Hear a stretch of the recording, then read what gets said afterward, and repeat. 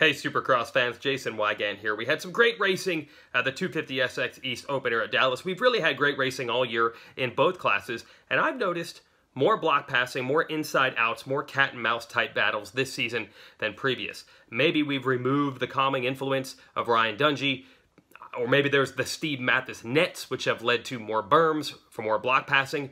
But for whatever reason, we've had a lot, and we know we're going to have more. So I'm going to give you a step-by-step guide on how to argue about block passing. Because if there's one thing we know, block passing doesn't just create passes, it also creates arguments.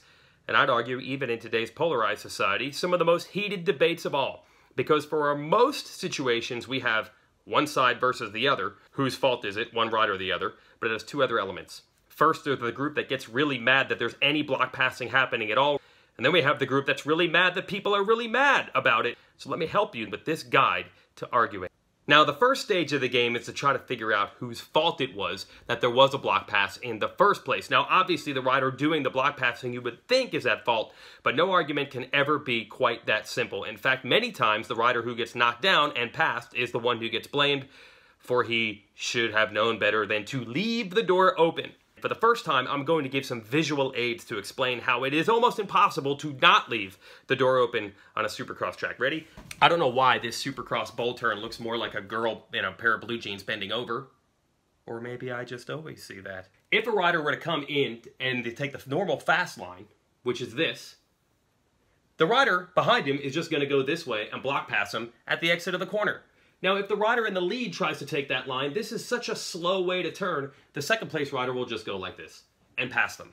There's really nothing you can do in that corner. You can enter on the inside and end up on the outside and get passed, or you can enter on the outside and then get passed by the rider that cuts to the inside. But either way, you're going to get passed if the rider behind you is close enough and committed enough, and that's actually awesome.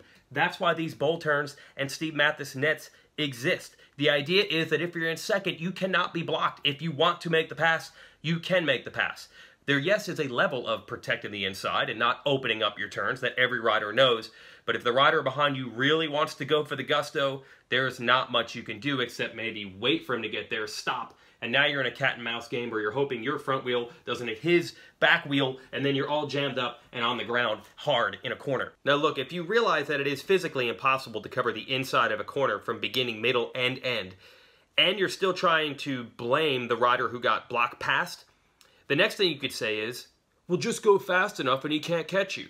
The most talked about block pass this year is Jason Anderson and Marvin Musquin in Oakland. And Marvin, even though he was the one that got put on the ground, did get a lot of heat for simply not going fast enough in the whoops to hold Jason off. So you can always use that argument too. But conversely, if you don't like the rider who did the actual block pass, you could say, well, what would Jeremy McGrath do? He never needed to use contact to make passes, and he has the most Supercross wins ever, and that is true.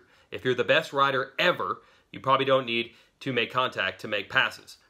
Yes, if anyone wants to run the Jeremy McGrath didn't need to make contact to make passes argument, you can always counter with Bob Hanna, who we know at this point not only won races, but could presumably walk on water. And Hanna was not afraid of punting those stinking commies all the way back to Russia, if that's what he needed to do to win a race, or he'll just threaten to break your stinking legs in a corner. Hanna probably could have, somehow, miraculously, not opened the door all the way around a 180-degree bowl turn. Or he would have gone fast enough to pull away so you couldn't get him. Either way, the Hanna argument pretty much sticks. And then you can enhance that with this one. I hear it all the time. What are you getting so mad over contact for? This is high-end athletic competition. It ain't tiddlywinks. Now, no one really knows what tiddlywinks is, so here, I'm going to do you a favor and show you.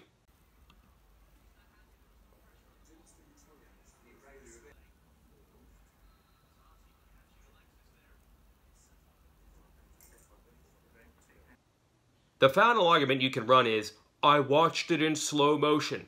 That's right. You watched it 35 times in a row in slow motion. It is so obvious. It is so obvious in slow motion who's at fault. Although there's someone else that also watched it 35 times in slow motion, and it is so obvious who's at fault, even though they are picking the exact opposite side. It's cats and dogs, it's day and night, it's black and white. Somehow it's obvious to you, and it's 180 degrees different to someone else who also watched it in slow motion, but just use that slow motion argument anyway. And when it's all heated up and you're talking Hannah and McGrath and slow-mo and you should have been fast enough to pull away or you should be fast enough to make the pass without block passing, you can also throw in a generational thing. I hear that one too. Today's riders are wussies and they're afraid of contact, or today's riders are impatient and they don't know how to make passes without contact. Guys in the past use contact all the time, but that just made them grizzled veterans, although they were the same age as today's riders back when they were doing it, so maybe they were just immature, impatient kids at the time. So now I'm totally lost. It's either your fault for not being fast enough to pass with or without it. McGrath wouldn't have done it. Hannah would have done it. Slow-mo proves both sides of each argument. I just left the door open, man. I have no idea where I'm at right now. I just block past myself. I just block past myself doing this.